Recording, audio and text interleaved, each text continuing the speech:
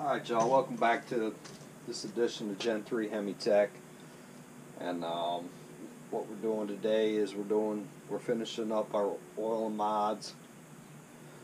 We're going to take, and we got the mains all opened up, got all the bearings off, and we're going to chamfer out these oil galleys.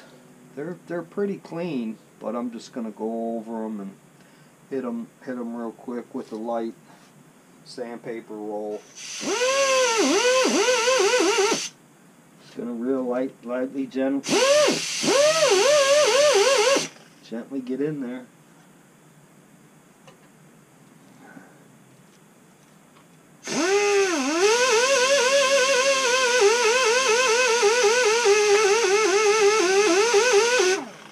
Maybe you're just trying to remove some burrs.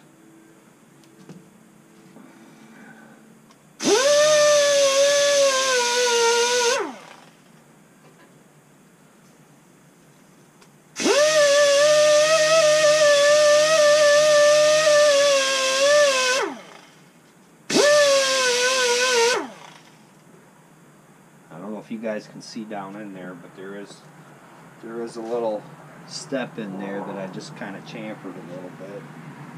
Doesn't take much. This mod only should take you a few minutes.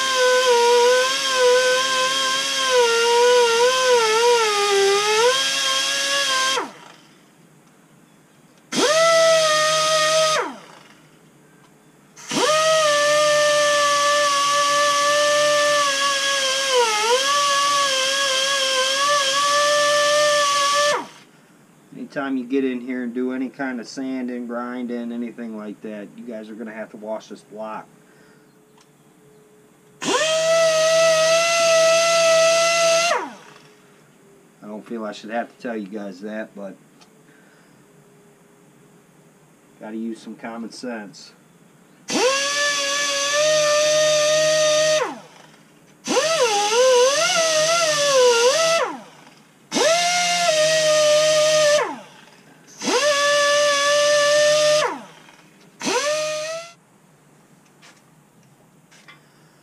Alright, looking at the motor face on, you can see the oil galley here feeds into number one main cap, comes up,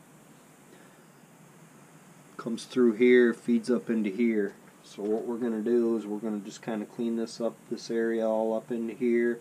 Might even port this. Not saying it's needed, but since we're doing the mods, we might as well see what we can't come up with. Just lightly chamfer this. Nothing fancy. I'm gonna get up in here.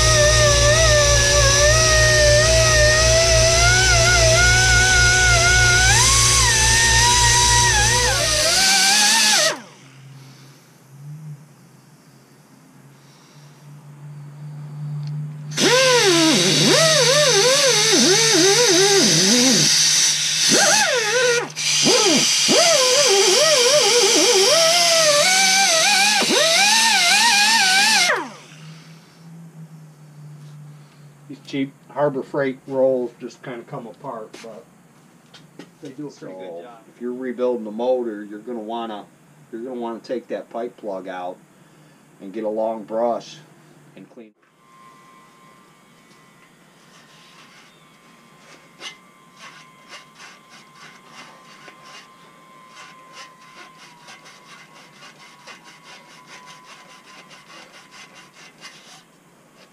pretty much running this Harbor Freight brush kit down it, cleaning it up, trying to break some of it free.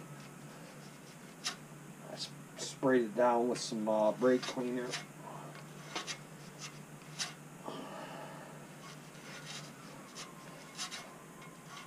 This block will be getting a bath, but it's just kind of one of them things that you should probably do.